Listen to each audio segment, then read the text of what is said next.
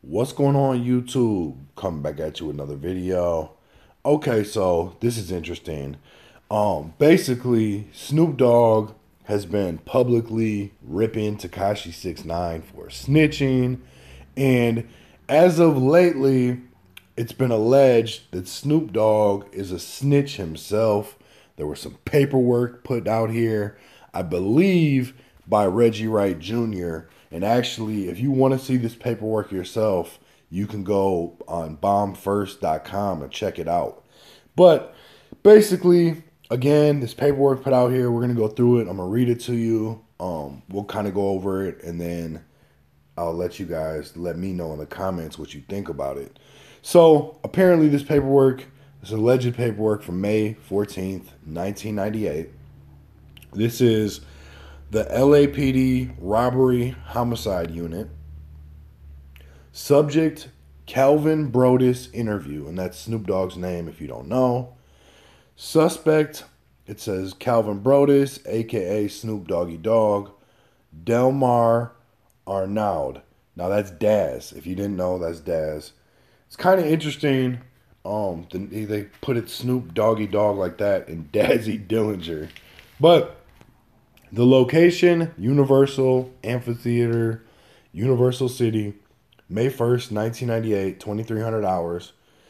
This is the report.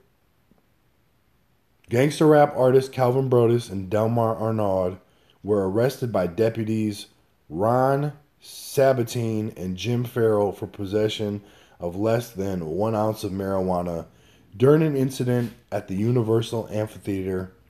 Deputies Sabatine and Farrell were working under a private entity contract providing ununiformed deputies outside the backstage area of the amphitheater.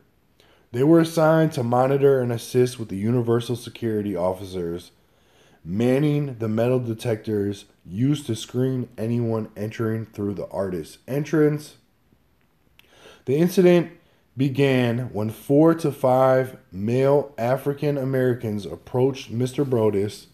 He recognized them as employees of Death Row Records, a company he just broke away from.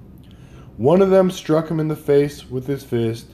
Mr. Brodus, Mr. Arnaud, and a third man, Priest Brooks, immediately ran out of the backstage area outside to where they knew deputies were posted. As the three men approached the two deputies, Mr. Arnaud yelled out, "He's got a gun." Deputies Sabatine and Farrell immediately patted all three men for weapons and discovered that both Brodus and Arnaud had a baggie of marijuana in their pockets. Deputy Sabatine requested assistance when he noted that approximately 60 males had exited the backstage area and were approaching them in varying degrees of hostility.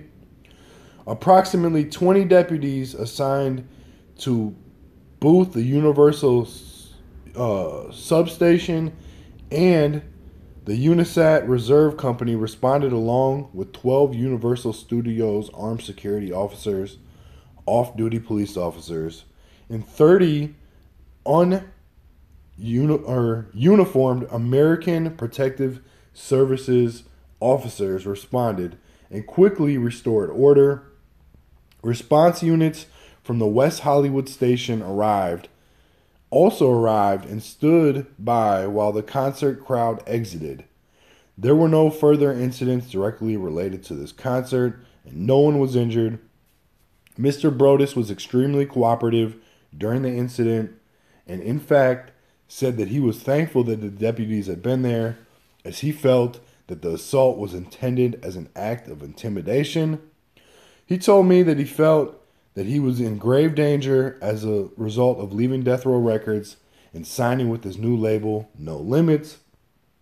Mr. Brodus also said that he felt Mr. Arnaud was in danger as he's still under contract to Death Row Records.